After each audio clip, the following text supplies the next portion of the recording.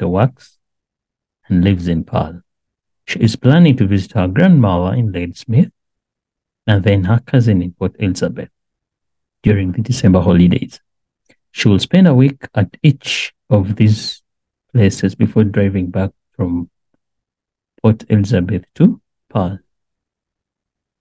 Annexure A shows the strip chart of a route from Cape Town to Port Elizabeth.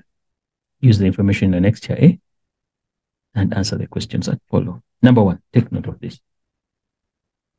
The person we are looking at, the person stays in the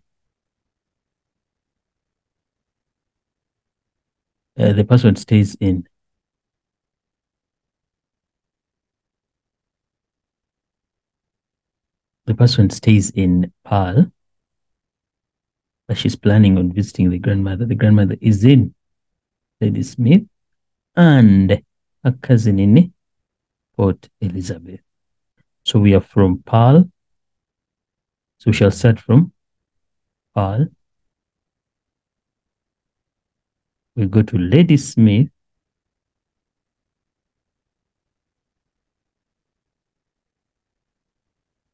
Then eventually we go to PE.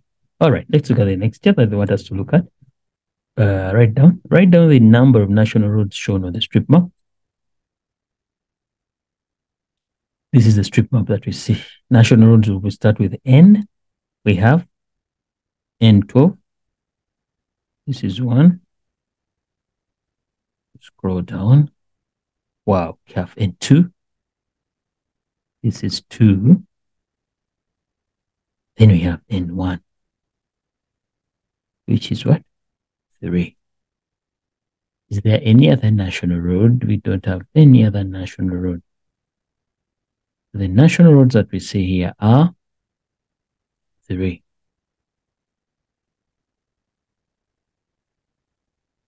All right, they said write down the number of, they didn't say list the national roads. So we have 3 national. Have 3 national. 3 national roads.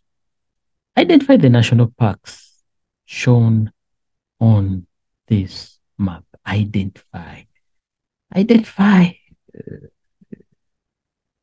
Because we'd have gone to the map and we identify, we take them off. But then anyway, you may mention them.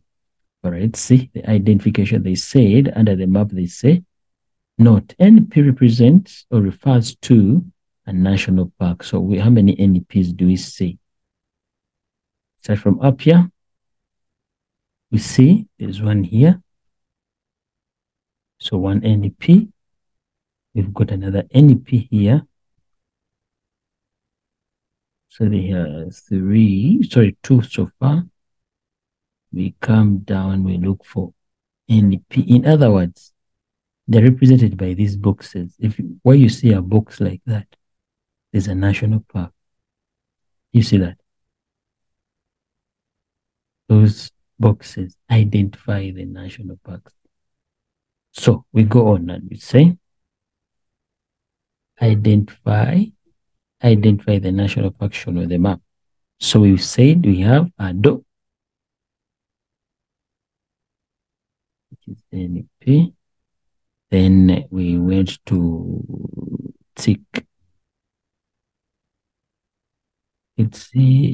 Tsikama.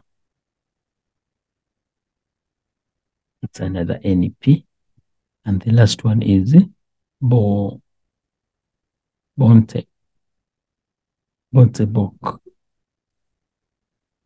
NP. That's what we are identifying. All right. Determine the total distance from Cape Town to PE. We go to the next year. Now this is PE, Port Elizabeth. Where is it coming from? It comes from Cape Town. Oh, it's from 0 to 779 kilometers. So you write there and you say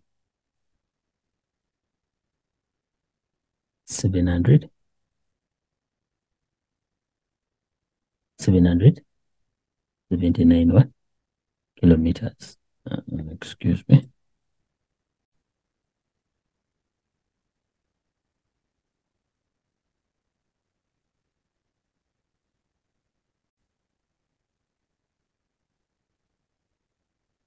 The distance between Swelling Dam and Riversdale, we say we shall go to the map. We shall check it from here to here. And we shall say, now, since Riversdale lies, you see, on this line here, which is the same as this much. Also, Swelling Dam lies on this line here, which is the same as this. This is 555. So we shall look for the difference between these two. That's why we had to subtract here, and the answer becomes kilometers. Or if you don't want, you can also use this other right-hand side, which is from 224, it has become 304. So how much distance is in between? Still, you get the same answer as what? 80. So we shall take it to be 304 minus 224, which the answer became 80 kilometers. Now we are calculating the distance between Pearl and Ladysmith using the National Road and R. So what we need to know, Pearl is here. So from Pearl to reach the other place, from Pearl, you need to come to Cape Town. So we are saying Pearl to Cape Town. Then Cape Town, you need to go up to Riversdale because you're going to Ladysmith. You cannot continue, so you turn it on the side. So plus Cape Town to Riversdale, then Riversdale to Ladysmith. So from Pearl to Cape Town, we are looking at 51 kilometers. It's 51. Then Cape Town to Riversdale, Cape Town 0 to Riversdale, 304. Then Riversdale to Ladysmith, from here to there, this is the distance, which is 82. So we add on 82. So we are saying Pearl to Cape Town, then Cape Town to Riversdale, then Riversdale to Ladysmith. So Pearl to Cape Town, we've already seen it as 51, plus Cape Town to Riversdale, we saw it as 304, plus Riversdale to Ladysmith, it's 82. Ask yourself, what answer do you end up having? You add them up. It's approximately 434. 1 plus 04 plus. So it's 437 kilometers. Don't forget that. Nabuthe will be driving a car that consumes, that uses, or that takes 5.5 liters for every 100 kilometers. The tank has a capacity of 55 liters. 55 liters. Determine the number of liters of fuel needed to travel from Pearl to Ladysmith. Pearl to Ladysmith. Remember, we've got the distance here. It was Pearl to Ladysmith. So look at the kilometers that we need to cover. So we shall ask ourselves, if 5.5 covers 100 kilometers, what about if I travel 437 kilometers? How much petrol do I need? I don't know. Leave it as a space. Simply meaning 100 multiplied with the space, giving us 5.5 times this.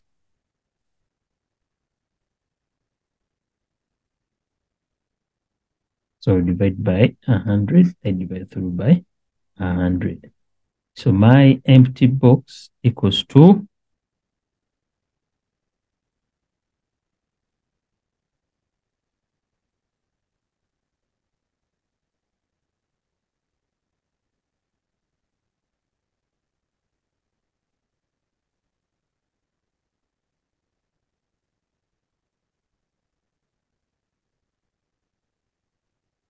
the number of liters of fuel needed travel from Pearl to Ladysmith.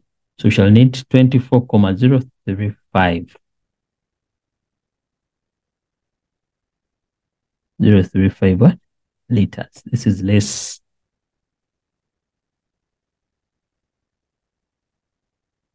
It's less than the tank, full tank. Nabuth states that she will require 2 tanks of fuel to reach Port Elizabeth from Pearl. Let's check, because now we need to know the distance from Port Elizabeth to Pearl. But remember, from Pearl, she goes to Ladysmith. From Ladysmith, she will continue to PE. So the distance from here to this, we've already seen it as 400 kilometers. But then she would have to look at that. She has, okay, from Ladysmith, she goes to George, because there's no straight road to PE. So she has to drive another 45 kilometers plus the 53. 45 is from here to the, this is 45. 45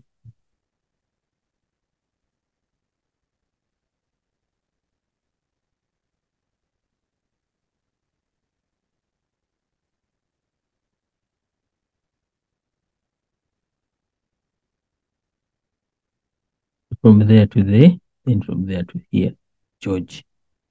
Then from George, you continue. So in between here, he has covered a distance of 45.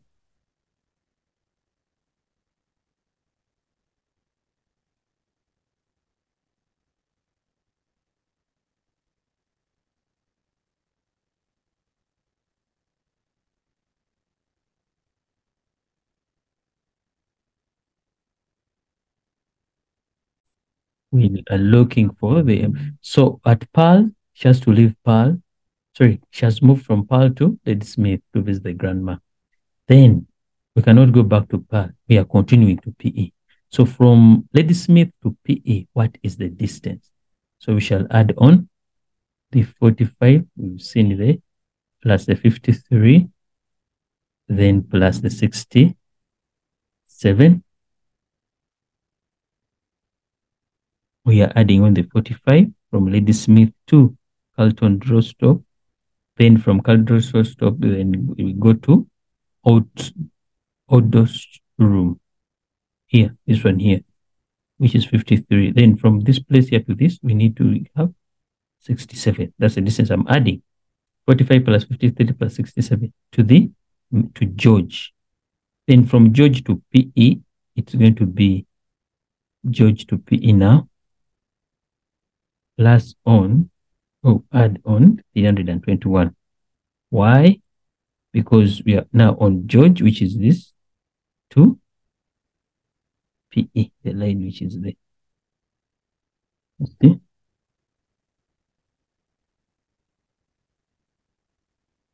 So we are looking for the distance. We are looking for the distance covered totally. Anyway, so we end up having so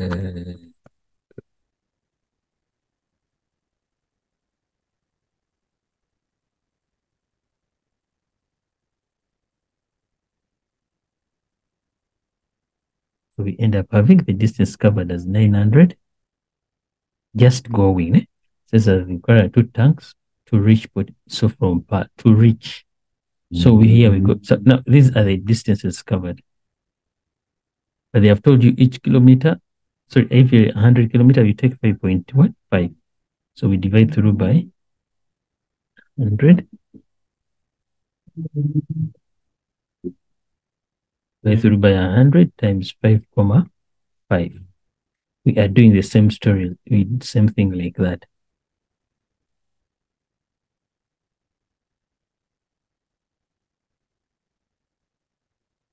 So we find out that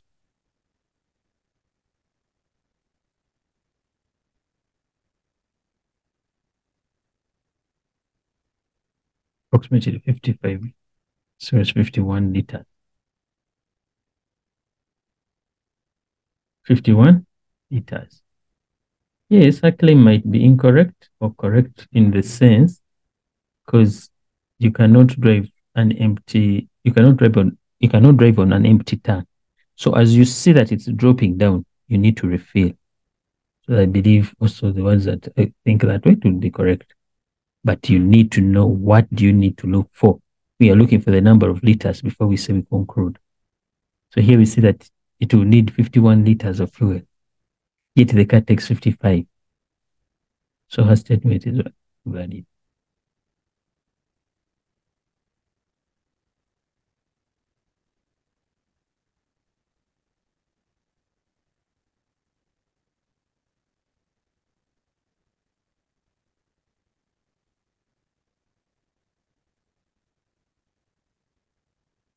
All right.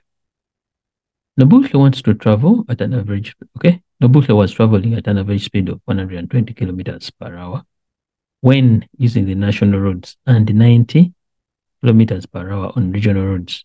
She left the grandmother's place this is the departure time, at 15 hours. That's 3 in the afternoon, PM. Then to visit her cousin, use the information given to calculate the time when she will arrive at her cousin's place. So now she drives this on regional roads. So what is the distance on regional roads? That's what takes me back here. That she is at Lady Smith. This question has a lot of options because if Lady Smith, she has to drive there to come there. So we need to know how much distance was it and how much time did she spend. So that's when we come in and we say, still you're going to add the 45 plus the 53 plus the 60, 67.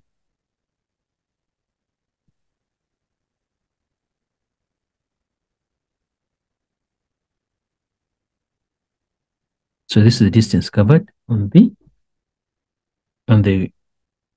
regional roads, whereby we have 165 kilometers. But we are not interested in this. We need to know how much time was spent here. So if the average speed was 90, so time will equal to distance over speed. So here I will divide by 90.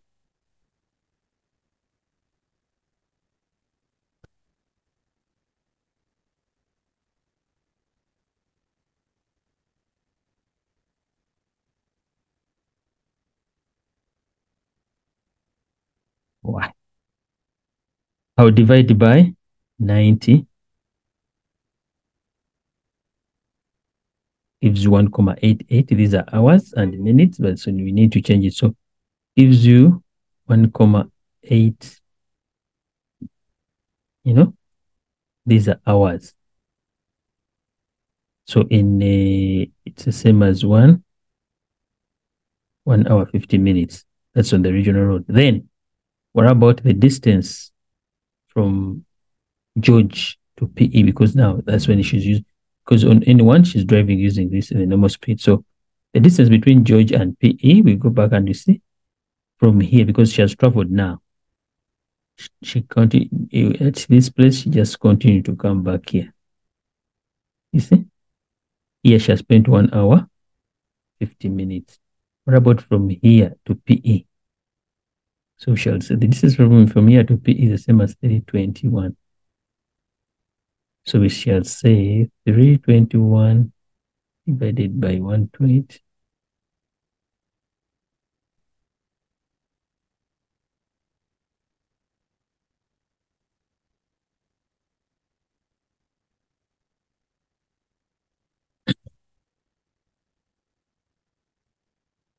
These are hours.